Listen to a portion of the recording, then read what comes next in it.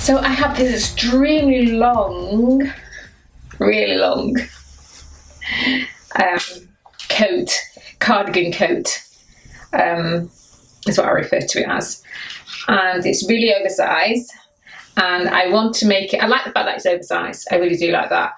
And I like the fact it's really long, but it's just too much. It is several sizes too big for me, but I wanted it, like I said, to be oversized. So I'm going to show you how you can make the back smaller by putting elastic in the back of it and just gathering it up so it looks as though it's still oversized, it still has that look, and that's what I'm looking for, but it's taking out a little bit of that fullness and putting it towards the back and making the back look a lot more aesthetically pleasing, I suppose.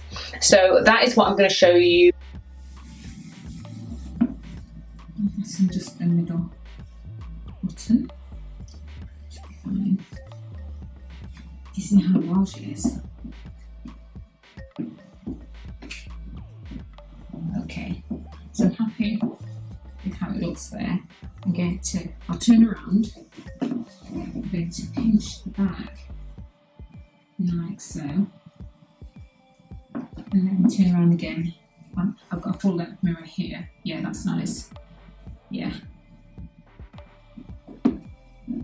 Okay, I'm going to make sure I keep that in place.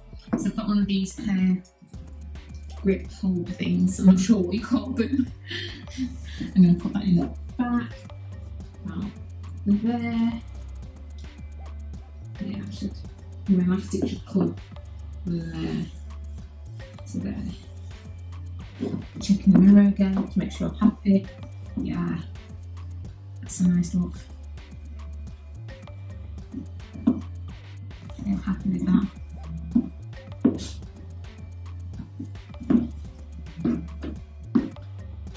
Hello fashion sewers, I hope you are well. If you're new to my channel, I'm Colleen G. Lee, here to share ideas for refashioning clothing. I am going to place some pins as markers for where the elastic is going to go. So it's going to be the top of the elastic, and then let me just measure the size because that looks bigger than the other.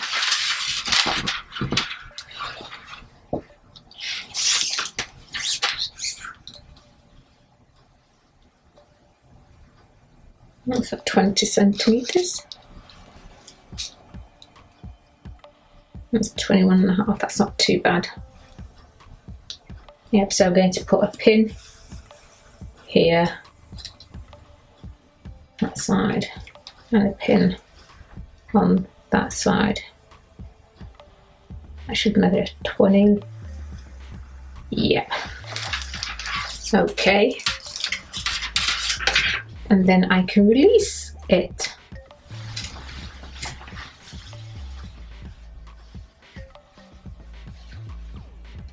Right, so my elastic will sit like that. This is all I've got. I've got this elastic. It will do the job. Yeah, it's just, yeah, definitely. Actually, I'll show you a little trick that my mum showed me many years ago of how to create gathers by just placing the elastic onto a garment, which is stretch the elastic, put it down onto the garment and let it do it. So it looks something like that. Not necessarily, it looks more like that when it's a casing, but not when you're going to be stitching the elastic into the garment. But I just thought I'd show you that fun fact that I learned when I was very young. Anyway, let's get back to this. So, let me see, I'm going to fold this in half. I should really fold back, yeah, I'm going to fold back the elastic. Rather than sewing. I should cut a little bit more elastic away.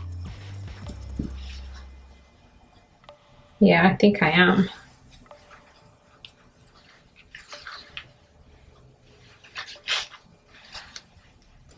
Because this really was bunched up like that, wasn't it?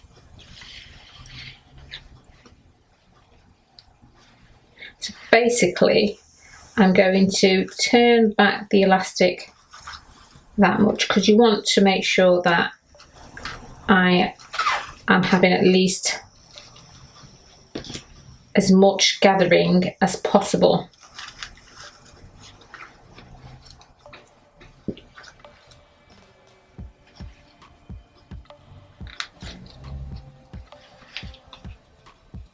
Maybe even a little bit more. You can cut this away. I'm trying not to create waste here.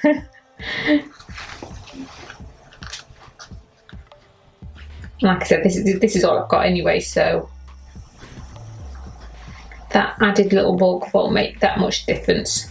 So if I sew that to there and pull the elastic to here, that's still not enough.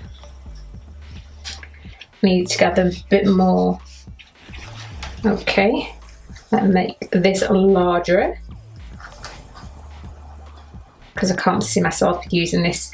Whatever bits are left is left over on anything, that'll make a big difference. Can't see that happening. Okay.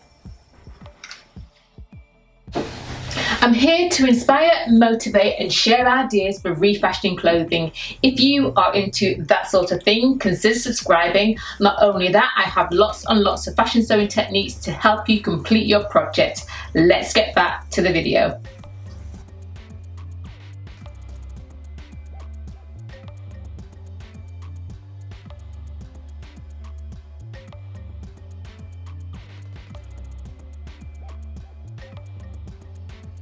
So I'm working on the wrong side. I've got my pins as my markers. So I'm going to place my elastic to that marker. Place it on the foot.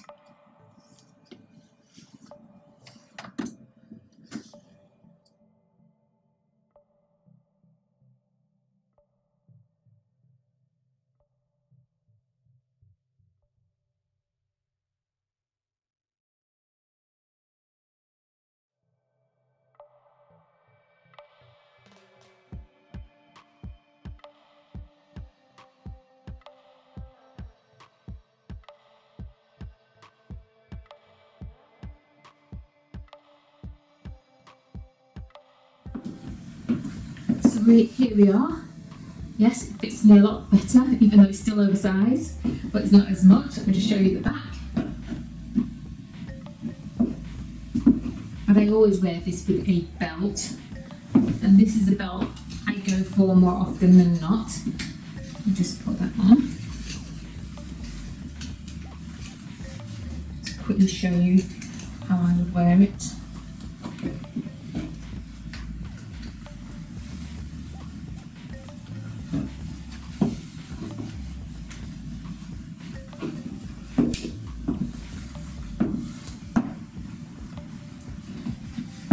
This is how I would wear it. I don't even button it up.